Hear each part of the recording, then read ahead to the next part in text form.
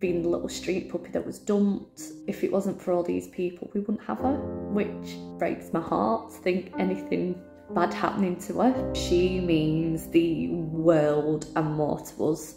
Lottie actually was initially found by a couple of tourists who were here on holiday. She was a tiny little puppy who'd either been dumped or somehow separated from her mother and other siblings. So she was completely on her own, and she was like a big fluff ball, really innocent looking. So they managed to clean her up and they snuck her into their hotel room, but they were leaving to go back home and they desperately needed somewhere to find her. So obviously Lottie wouldn't have survived on her own. She's a tiny little girl, a little puppy on her own. She would have had to scavenge her food. The chances were really, you know, against her, but luckily for the tourists, they found her and dropped her in. We said to take her, one of the very first dogs in the sanctuary, we said to take her for a week to see if we could find her a home. And because things were so busy, I wasn't able to find her a home straight away, but after about a month or two, a lovely couple came all the way from England and they wanted to help out at the land, you know, helping walk the dogs and cleaning up after the dogs and, you know, general volunteering. And that's when they fell in love with Lottie. I could see them hanging around with her, and then slowly they sort of, you know, a couple of probing questions and sort of, you know, what's she like? Have you got plans for her? Where's she going to go? And that's when I could kind of tell they were very interested. So they immediately said they wanted to bring Lottie home with them to the UK, which for me was like winning the lottery. A wonderful result for Lottie, a wonderful result for them. But as she's one of the first dogs that we were sending, there was a lot of logistics to find out, and, you know, how are we actually going to do this? So it took us a few months, but we got there, and Lottie actually stayed in foster for a couple of the last months, and then she started her epic journey to the UK. And now when I see her over there, I'm just over the moon. I still can't believe that's the tiny little puppy who was wandering around on a beach here is now living in rural England, having the time of her life.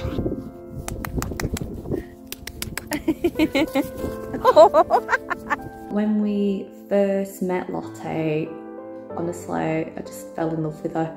We didn't go with the intentions of adopting her. We drunkenly said one night before we went, oh, imagine if we ended up adopting one of the dogs from Niall's land. I didn't actually dare tell Johnny that I wanted her because I was scared he'd be like, no, we can't do that. But yeah, when we got back to the hotel, I was like, I need her. And he agreed and totally said the same. From start to finish, it took about 4.5 months for the adoption to go through. And I must admit, at one point, I genuinely didn't think she was going to come. I'd have flown out to Thailand myself if it meant I had to bring her back. It's hard, but we had Jules that did everything for us. And without Jules, we definitely wouldn't have been able to do it. So massive thank you to Jules for all the help. You crackers!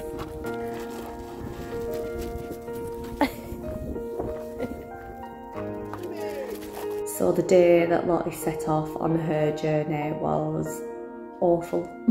Not so much for her, just for me. I cried and cried so much. I was tracking a flight every single minute I could. We actually went out for a couple of drinks that night, and I was sat in the local bar literally in floods of tears watching the flight set off. But then once I knew she'd landed in France, I could kind of breathe a little bit. So we pulled up, walked over to the van, and I could see a little face in the crate, and oh God, it honestly makes me want to cry now.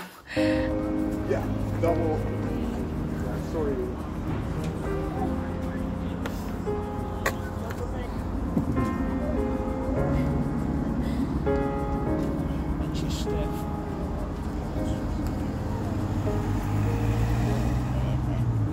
Oh, but the love she had and the love we had for her was just instant. She came straight to us. She played, we took a little teddy, she was playing with it, we were feeding her little sausages, giving her water, had a little walk around the car park, and it was almost like we'd had her forever. You're so cheeky, Mrs. Lottie. Why am I in the back and you're in the front? When she got home, we just like obviously let her have a little sniff around, little play, a little bit of an explore.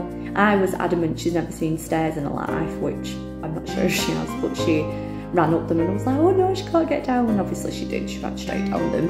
Honestly, it was like she'd always been here. It was just amazing, amazing, amazing. She's gonna flop on you. This is it. Oh, God. Yay! Yay! So Lottie, what does she mean to us? She means the world and more to us. She's completed us as a family. I think she has so much love to give because of Niall, everybody up at the land, all the volunteers, Caroline, the foster, Jules, just everybody. So I really feel like she's felt the love from everyone, so she has so much more to give back. Being the little street puppy that was dumped, if it wasn't for all these people, we wouldn't have her, which breaks my heart to think anything bad happening to her. But I just feel so lucky that we've had this chance to rescue, and I honestly urge anybody, if they're thinking of doing it, rescue. It's the most rewarding feeling ever. The amount of love that you get from this dog is just unreal.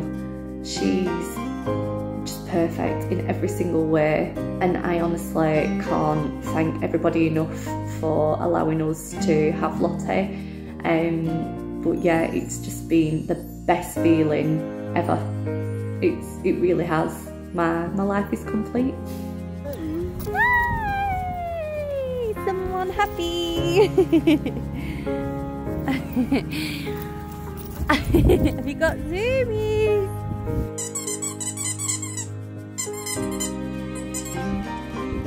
Lottie.